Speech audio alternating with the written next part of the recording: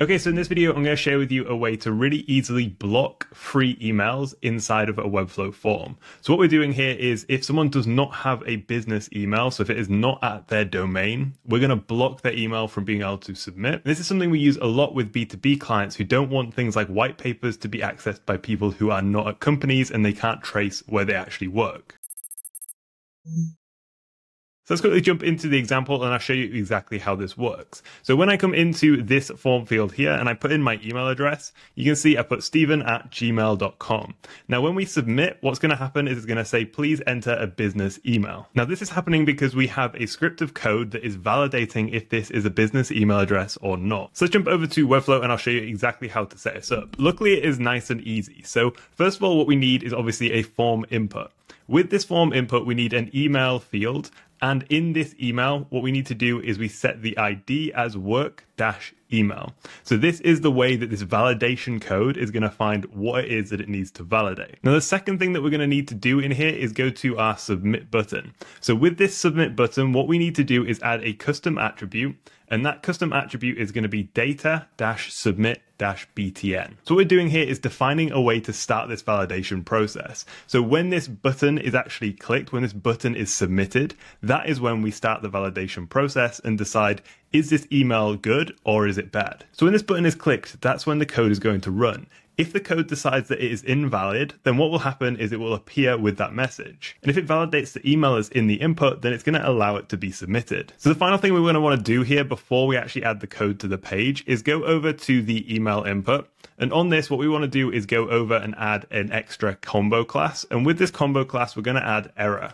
Now, this is what happens when it is in an error state. So what we're going to do if the form is not validated, if it is a personal email and not a business email, is that we're going to add this extra class to the input field and it's going to change the styling. So you can see here with the error class, we're adding this slightly reddish orange border around the outside. So what you want to do at this stage is style this however you want to style it to look when you're in the error state. And then we could just remove that for now because that's going to stay inside of Webflow and that extra class is going to be added when we're actually in the error state. Now the next thing we're going to want to do here is go over to the live example and we're going to want to copy this script. Now this script is nice and simple. Essentially what we're doing is we're setting up a variable. This variable is called invalid domains and inside of here is a bunch of strings. So these are just different types of invalid domains. So if you want to block a competitor from being able to submit an email address on here, you could also add that in the exact same format. So if we wanted to block Apple from submitting on our site, what we could do is we could add apple.com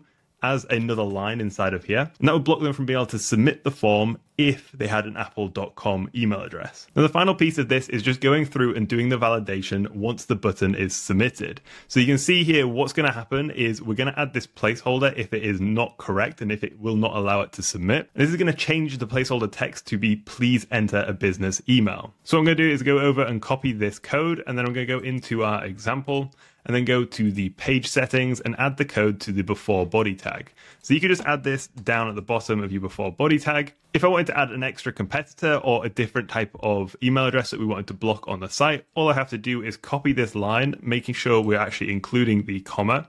I want to hit enter to make it a new line, making sure it's nice and clean and easy to read. And then I can come into here and anything between these quotation marks, this is going to validate that specific domain. Now, ideally, you don't have too many domains in here, but it's ideal to just add a couple in here if you need to block a specific email address. Once you set up everything inside of here, you can also change the placeholder text if you want to. So you can change this from please enter a business email to whatever you want. Once you're happy with this, hit save and then hit publish. And then everything should be working perfectly. And each time this form is submitted, it will be validating those emails and deciding if it should be submitted or if it should prompt them to input a business email address. As always, thank you very much for watching and I'll see you in the next one.